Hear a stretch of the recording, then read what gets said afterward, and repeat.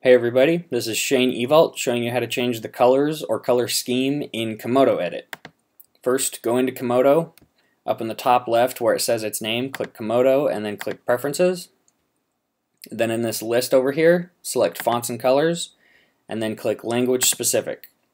Make sure the language selected is JavaScript.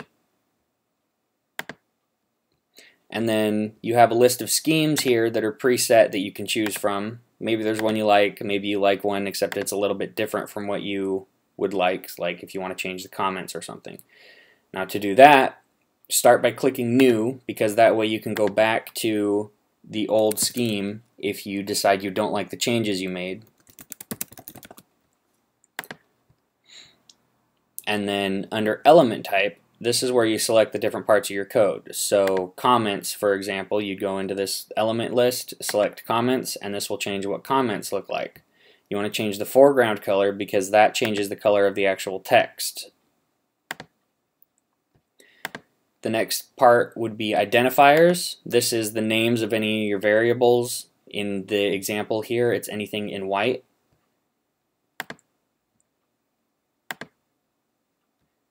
The next thing you can change is your keywords, which is function, if, var, anything like that.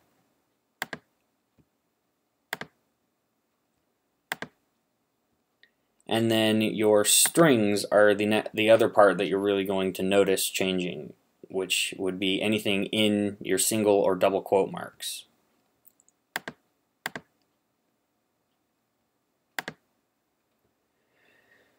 And then if you really want to put emphasis on something, you can change the background color of it also, and that will make it stand out a lot more than anything else will.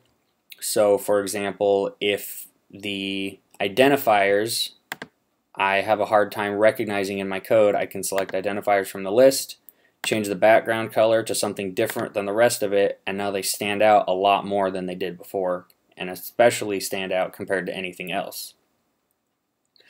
I believe Text Wrangler works in the same way. I think it's worded a little bit differently, but again, you just click on its name and then Preferences, and then look in the list for fonts or colors or schemes, something like that. It might be under Appearance. It's not in Komodo Edit. In Komodo Edit, it's under Fonts and Colors.